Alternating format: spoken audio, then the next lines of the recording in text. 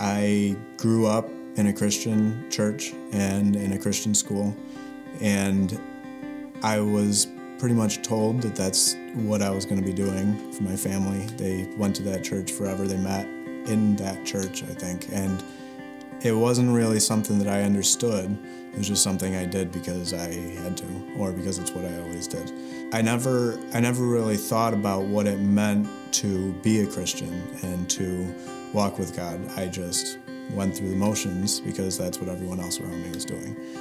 When I was given the option as a young adult to continue to go to church, to continue to go to that school, I chose not to because I wanted different. I wanted normal, per se. And I went to a public school, and I didn't go back to church until I was married. My understanding of being a Christian was to try my hardest to be a good person and to be nice and you know, try to represent Christianity. We searched for churches for years, and we finally found Northridge, which was right down the road from us.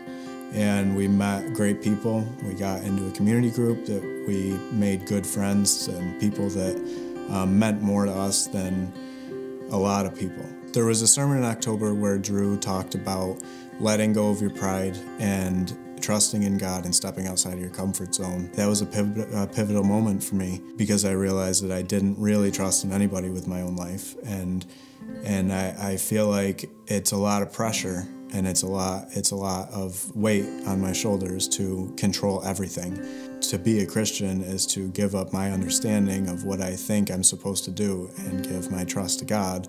I want nothing more than to meet God someday and tell Him thank you for making me the best that I could be.